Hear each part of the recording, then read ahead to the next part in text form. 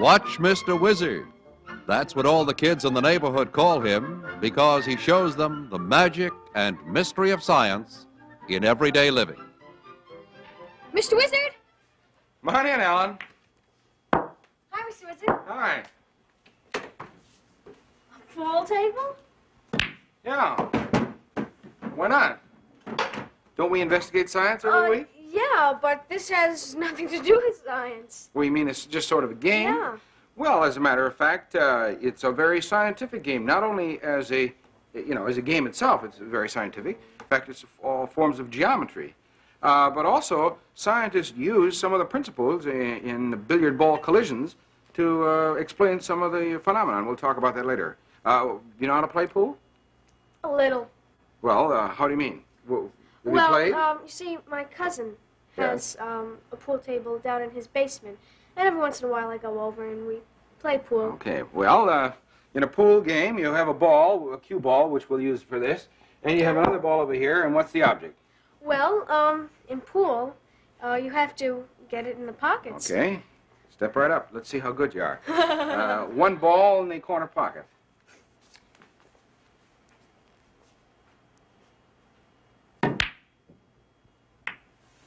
Didn't go in the corner pocket.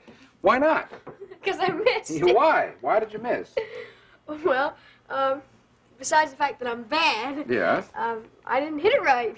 Well, you see, in the first place, there's the simplest shot in pool, Yeah. Hitting one ball into the pocket, kind of a straight shot. And what you were really attempting to do, first of all, is to get the cue ball to go exactly the way you wanted it to. In other words, in the direct line. You had to hit that ball at exactly the right angle to make it go into that pocket. Yes. So one of the problems is actually using this cue itself. So let's play today without a cue. Without a cue? Yes. How can you play without a cue? Well, Oh, that's you how. can use this, you see. And now you can roll a ball down like that, and you can aim it. That's cheating. Well, it's not the way you play pool, but it is the way we can find out. Well, first of all, you want to clear all the balls and get them up on that corner. Let's start from the beginning. Okay.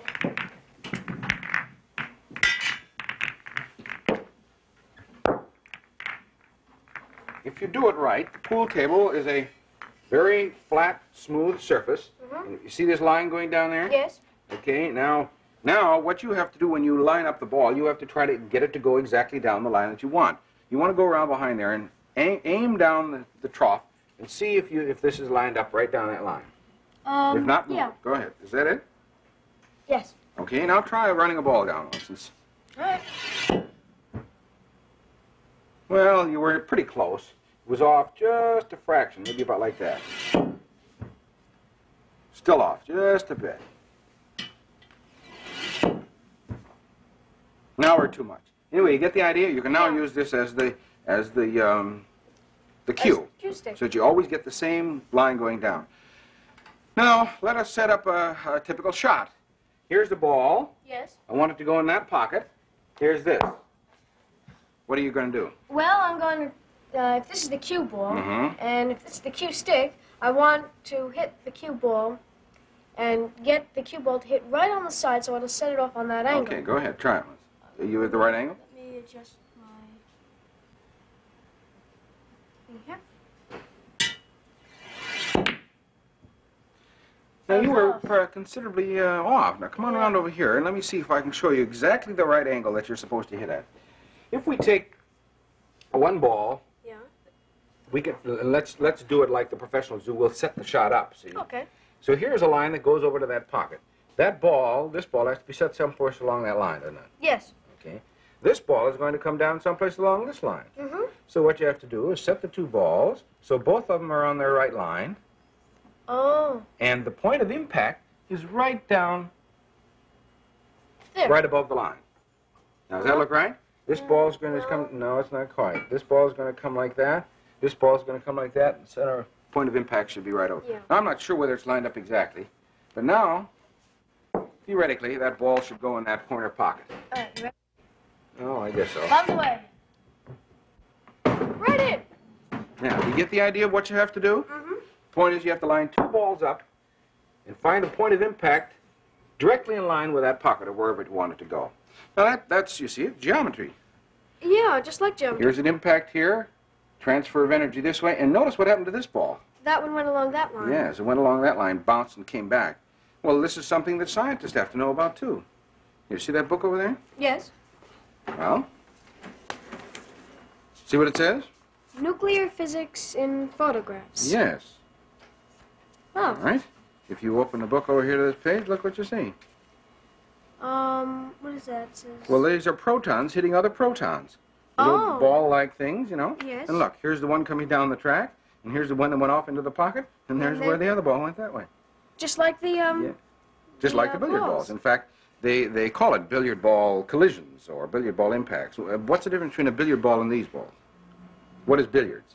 Well, billiards, I think, is when you just hit it off the sides. Yeah, there are no pockets, and you just have to bounce them into corners and try to hit other balls and so forth. While in pool, there are pockets so that the balls go in. But anyway, there you see, here's some more on the other pages, you see, in which you can actually see the tracks made in bubble chambers and in cloud chambers of the collisions of these things. So there you are. You're talking about nuclear physics. How about that? Same idea. Just using a pool table. Yeah.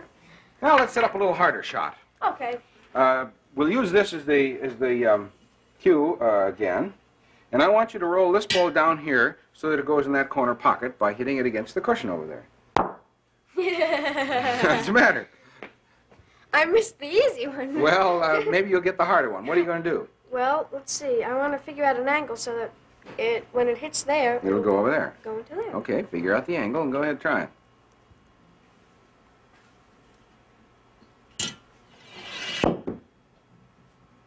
Pretty close. Pretty now, what were close. you doing when you went like that?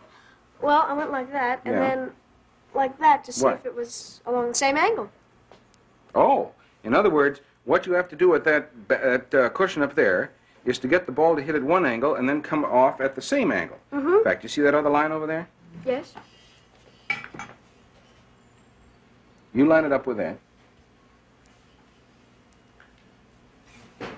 Okay.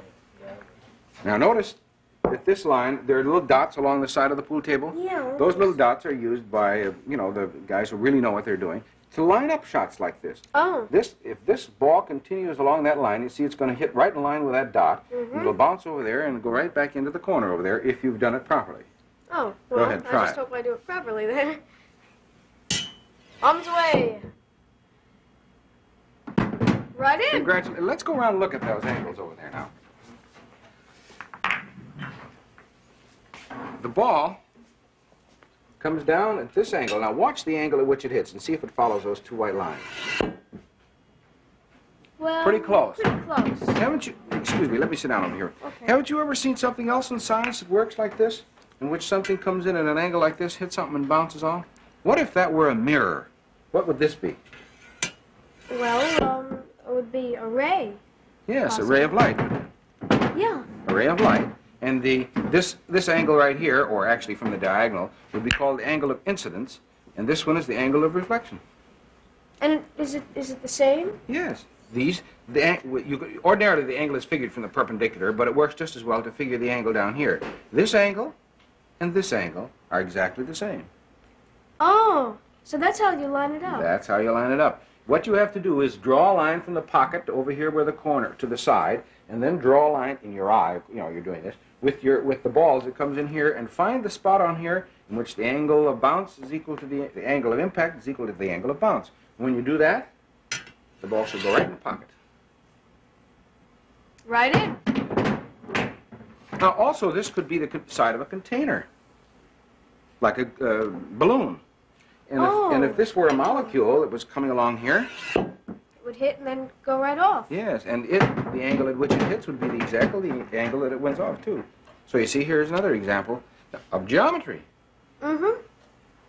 We had a little of that last year You did. in modern math. Well, did you talk about measuring these angles? Just a little. Yeah, from the perpendicular usually. Okay, well I didn't draw the perpendicular in here, but you could see how you have to measure these angles with your eye when you set up a shot and see if you can bounce. Of course, the problem is even more complicated because you're not just using one ball, you're using two. Because you're running this ball down and you didn't make it. So not only do you have, hey, Okay, you shouldn't use a cue. What you need to do then is to be sure that you hit the ball at the right angle to get it to hit the corner. Mm-hmm. Well, there you see. So now we've found angle of incidence equals angle of reflection with billiard balls as well. I never knew pool could be so scientific. Now, let's look at something else. If we put this back here where it was before, Yes. you take one ball, and I'll put 4 of them down here like this, and I have a little track to line them up with. Let's assume that all the balls are lined up like this. And you now roll 1 ball down. What should happen to these? Well, when I roll this ball down, it's going to hit this ball, and this ball will hit this ball, and so on, and then this ball will move out. Okay. Try it. Try it. I hope. Very good. I was right. All right. Now, I have to 2? get some more balls. Yeah. Try it with 2. No, the balls come down in the pockets and run down a little track and come down over here. Try it with... You have 2 balls, and I'll put 4 up here. What should happen this time? Well, let me think. It's double. The force is double because there are 2 balls, so it's twice as strong. And it's going to send 2 of the balls in the front forward, I think. Okay, try it.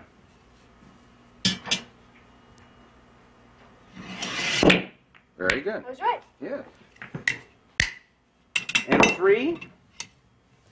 Well, now the force will be tripled. How many balls is that? I have 6 down here, and you're going to roll 3. How many should come out? 3, I think. They're not quite in line. Okay. Ready? Yeah, see the 3 go out? Yeah. Now, this is an important principle of science. Here, come on around here so I can show you.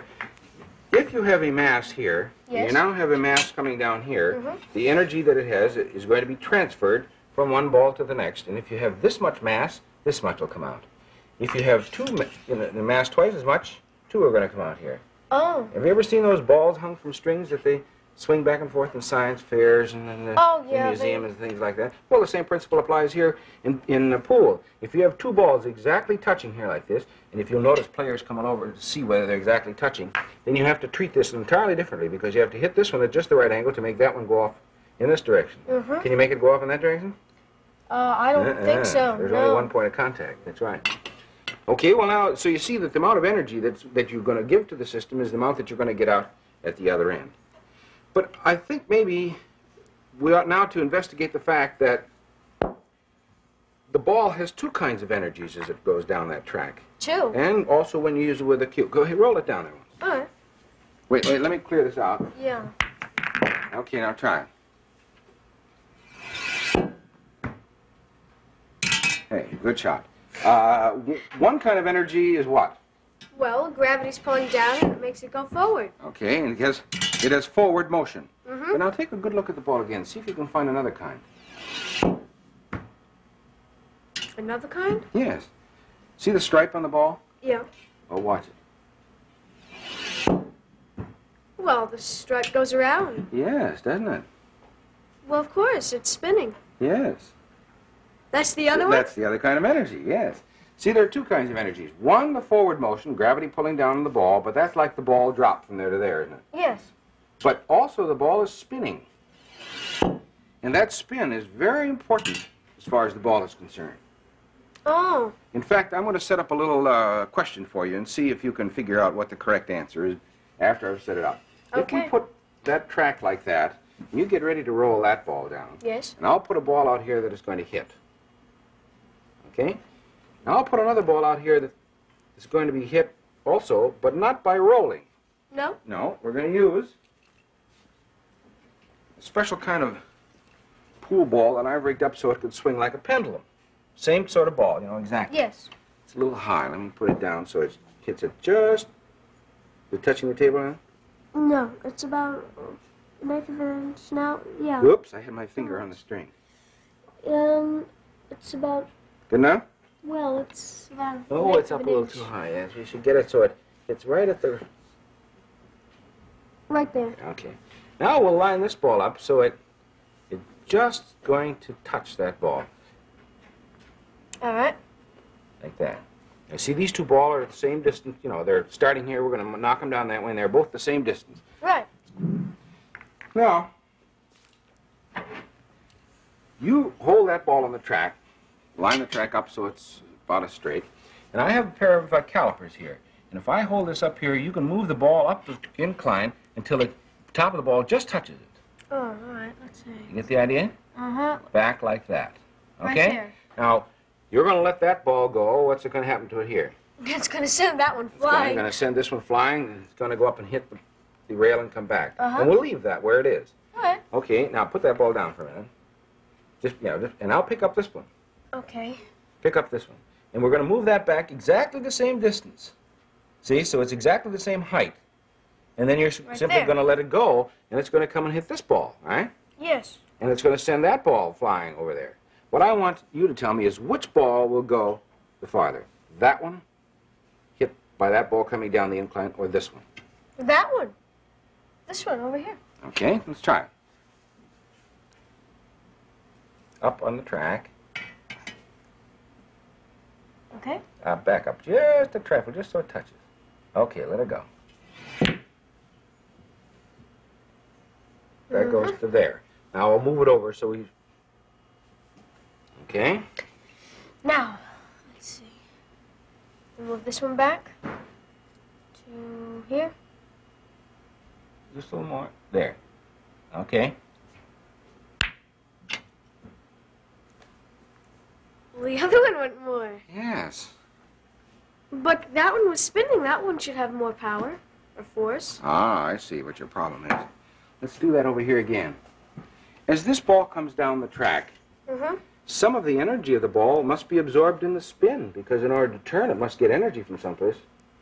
And when that ball hits here, that spinning energy has to be translated to this one, and some of it isn't translated. In fact, if you put it here like this, watch what happens to that ball. Okay. See it roll? But I thought that if it was spinning, it would, the force would be greater. Well, it isn't, because what happens is, first of all, some of the energy has to be absorbed in the spin, and the second, it doesn't transfer all of its energy over here. When it hits this ball like this ball still has some, and it keeps rolling. Oh. You see that? Did you notice it? Yeah. While over here, in this case, this ball doesn't move at all, does it? No, it Try it again once. transfers all its energy to the one ball there that's going to hit. See? It stops. So all of the energy is transferred over to this ball, so obviously it goes further. So there you see that the whole idea of spin is very important in pool, and it's very important in molecules, too, because they're spinning. In fact, let's see if I can show you. I'm not much of an expert. But the whole idea of spin is very important to a pool player, because watch what happens to the ball as it hits the side of the cushion over there. I'll hit it straight, first of all. See the forward spin? Now see how the spin changed? Yeah. It first it was going forward, and when it First hit it was that, rolling like this, wasn't it? and then when it hit, it was going turned like that. Yeah, so that spin makes affects what happens over there. This time, I'm going to hit the ball, but not right in the center like you normally do. I'm going to hit it off to one side, about like that. What should happen to the ball? Well, it'll start spinning like this. It'll start spinning like this, won't it, as it goes along here. And what should happen then when it hits that side over there? Well, it'll bounce off and it'll spin the other way. Will it go this way? Along that line, if I start here? If it's spinning like this... Yes. No, wait a minute. It'll... And it hits that corner and it's got some spin on it, what should happen to it? It should go inside of the line. Yes, it should come back over on that side. Well, let me try it. And you know they always put chalk on the cue so it won't slip. Throw it off. I'll try to hit the ball just a little off center and see if it does. It should go on this side of the line, right? Right. See it? Yep. Here, you try it now. Hey, you got one in. Yes.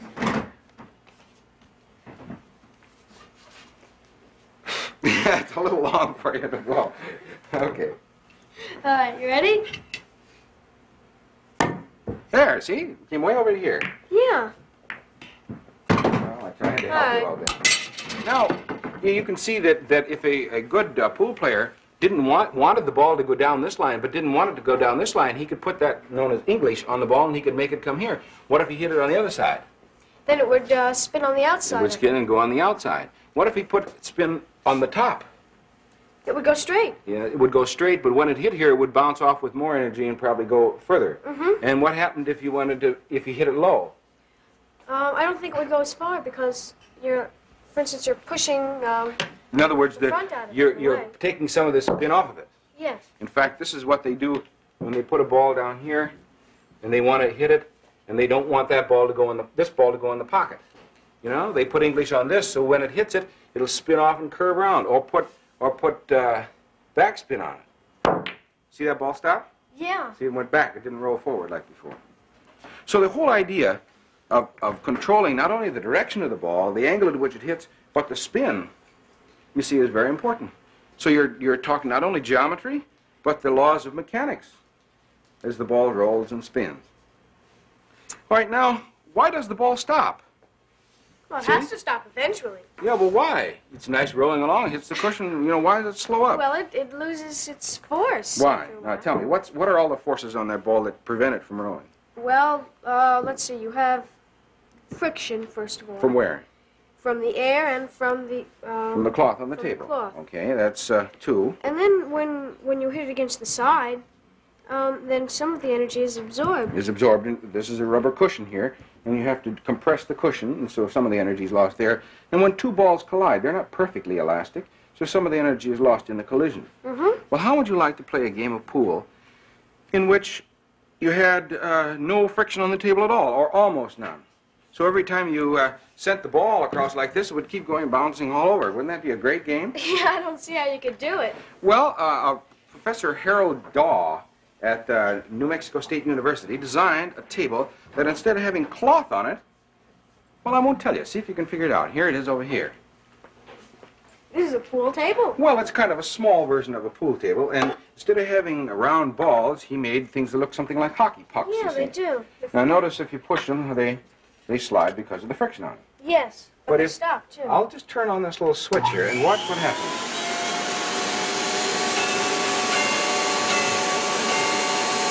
They don't stop. No. They keep going. Why? Well, there are little holes in here. Yes. That motor that I turned on over there is the motor of a vacuum cleaner in the blower end. And I can control the speed of it over here. I'll turn it down a bit. And here, see that little piece of paper? Yeah, let me get this. If you put it right over one of the holes, see it? There are all little holes, almost invisible holes in here in which there's air coming out. And that keeps it going. Okay, now tell me, why does that affect that disc? It's, you see, the air comes up and it forms a layer of air between the disc and the table. So it's floating on a little layer of air. You hear that noise? Those are piano wires which Dr. Daw put around the side so that the energy would be absorbed by the piano wire and then it pushed back, and so it bounces, you know, with pretty good elasticity.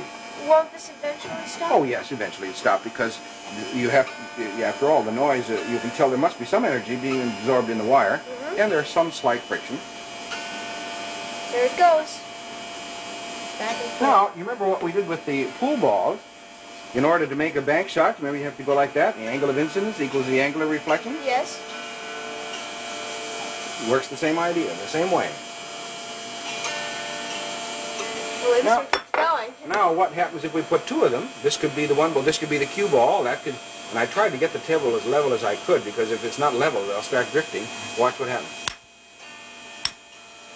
See what I mean? They'd go on for a long time. You'd have a terrible time trying to figure out the shot. Take a year and a day. See if I can get it in the corner pocket. Missed it. Well, it's pretty hard. But here you see the same problem. These could be molecules, They could. you know, dashing about in here. Going all over the place. Now, you remember when we transferred, had two balls rolling down the incline and three balls and so forth? Yes. This time, instead of doing that, we have a large puck and a small puck. What should happen when they collide? Let's say this one is moving.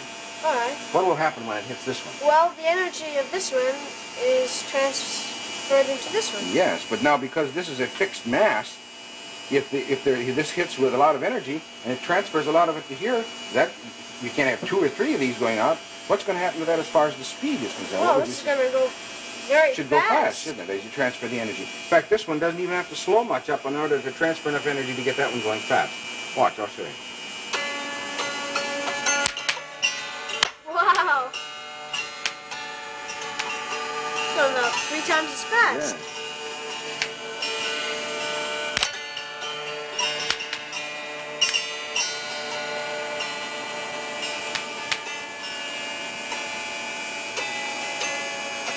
Back and forward.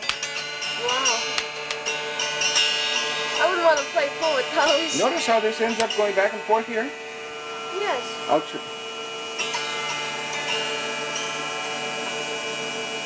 You see why?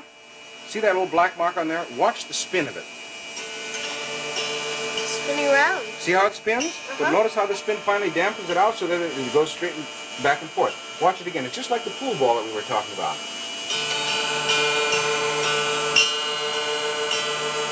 See? Back and forth. See, if it's coming along like this and it's spinning in this direction, some of that bounce is going to be taken out and it's going to come back off. What? Yeah? Yes. It should go like that and over like that, but if it's spinning, then it'll go on. so that when you send one around, eventually the spin gets it to go. Spin stops and it goes. Whoops. A little more air there.